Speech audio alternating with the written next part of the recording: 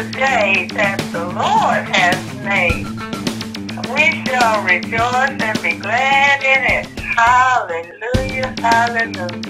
To God be the glory for all the good things He's done in our lives. Hallelujah, praise the Lord.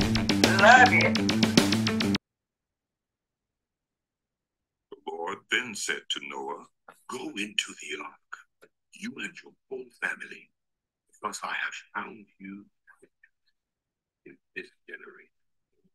Take with you 7 pairs of every kind of animal, a male and its mate, and 1 pair of every kind of unclean animal, a male and its mate, and also 7 pairs of every kind of bird, male and female, to keep their various kinds alive throughout the year.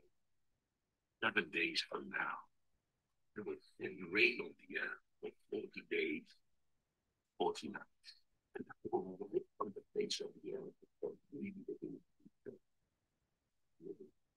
And Noah did all that the Lord commanded him. Noah was 600 years old when the flood waters came on the earth.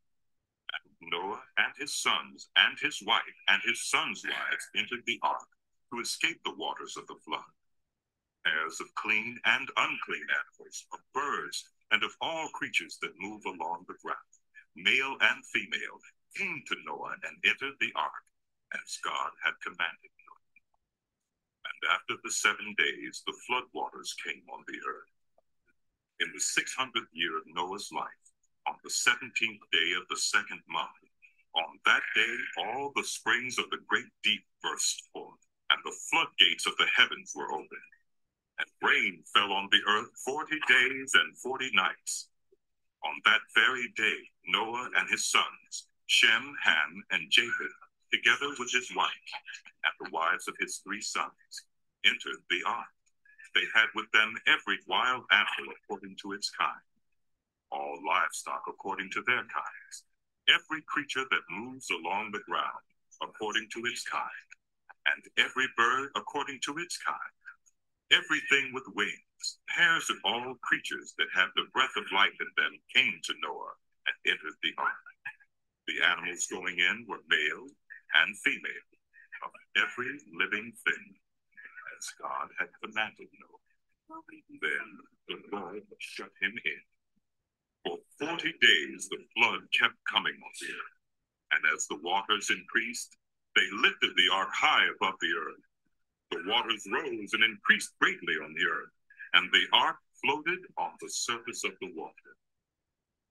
They rose greatly on the earth, and all the high mountains under the entire heavens were covered. The waters rose and covered the mountains to a depth of more than 15 cubits. Every living thing that moved on the earth perished. Birds, livestock, wild animals, all the creatures that swarm over the earth, and the entire human race. Everything on dry land that had the breath of life in its nostrils died. Every living thing on the face of the earth was wiped out. Human beings and animals and the creatures that move along the ground and the birds were wiped from the earth.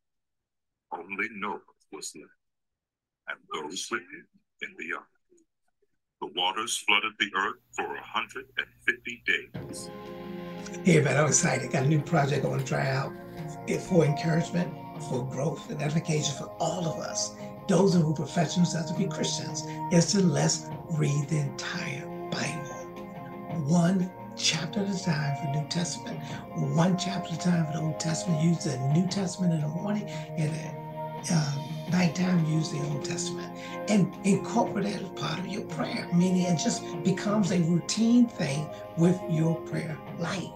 So what I'm gonna do is, by being an example, is actually go ahead and do that as well, using on YouTube. I recommend you do subscribe so you can be notified when the chapter that you need to read comes up, and you can go and keep up with it. Subscribe to the channel. You go to the channel and catch up with the ones that you may have missed. But let's get it 1 day at a time, you know. And what I like to do is, like I said, I think I love it because we really do need to read the Bible for ourselves. Everybody does. And I encourage many of you to do that. The reason I'm doing this is because, like I said, here's the title, How to Read the Entire Bible, Read it one day at a time with your morning evening prayer, and use an audiobook to help you read and pronounce some of those words, especially when you get into the Old Testament. I'm telling you something else. But also look at this right here. I put down the survey that was done. It was called Lifeway Research did it. How much of the Bible have you personally read? And you can see 10% none, 13% only a few sentences, 30% several passages or stories, 50% at least half of it, 12% almost all of it,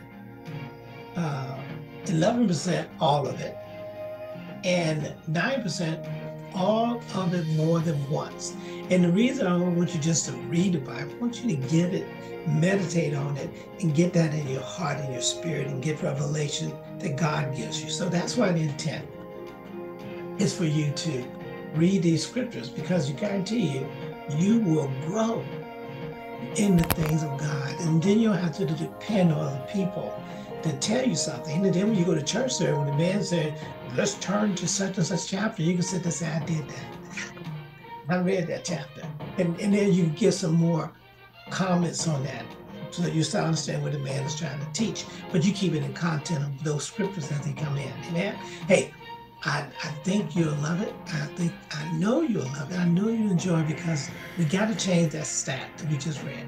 All right, so get ready. Go to the chapter that's up for today. And don't forget to subscribe.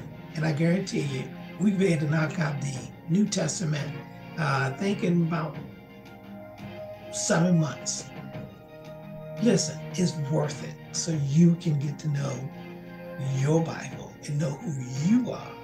But what the scripture says who you are is more important than what people say that you are. Amen. God bless you. I'll see you. I'll see you. Bye-bye. This is the day that the Lord has made. We shall rejoice and be glad in it. Hallelujah, hallelujah. To God be the glory for all the good things He's done in our lives. Hallelujah, praise the Lord. Love you.